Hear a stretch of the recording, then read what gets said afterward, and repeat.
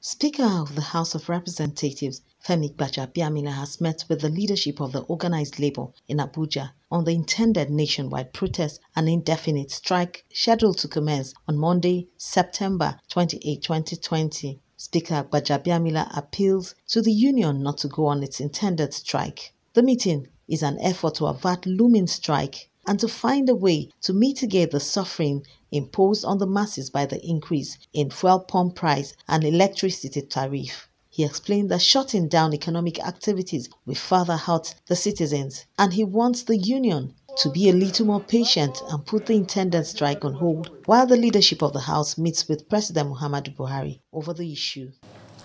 So if we agree on principle that these measures are not necessarily bad economic measures, but that the timing, is like they say, the road to hell sometimes is paved with good intentions. So maybe we need to re-strategize. We will definitely interface at this point. We'll definitely seek a meeting again with the executive. We'll reiterate our position. But in the meantime, we would want to appeal to you, quite honestly, only for no other reason but for those people out there that we seek to protect. But the president of the Nigeria Labour Congress, Ayuba Waba, laments the extent of hardship the masses are facing due to the increment, which has consequently raised prices of foodstuff in the market. It is because of the fact that it has had a negative impact on the well-being of Nigerian workers and even Nigerians.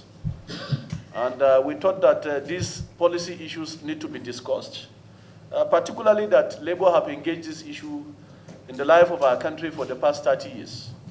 In fact, the first increase was in 1988 under Babangida, and Labour responded. We have been able to get some mitigation measures, in some cases reversed totally, and in some cases we have been able to win a lot of palliative for our members. So certainly this particular one will not be so much difference. Waba says despite the court injunction, the union will proceed on the strike if their demands are not met, stating that the intention of the action is in the interest of Nigerians. Are you not aware also that there is a court judgment stopping the tariff increase? There is a judgment, valid judgment of the Federal High Court stopping the increase in tariff. That judgment is still subsisting. And the government have not appealed. Yes. Are you not aware of that? Okay, and on the issue of the court judgment, we have not been served, as I said, because in good faith, you recall that we are on the negotiation table up to late Thursday evening, or Thursday night. And therefore, our expectation is that we should be able to, in good faith, continue to dialogue, but not to try to also ambush, because we have not received the order as of today. The union is to embark on a nationwide protest and an indefinite strike if the federal government does not revert the pump price of petrol and electricity tariff. Gloria Kiba, Court TV News, Abuja.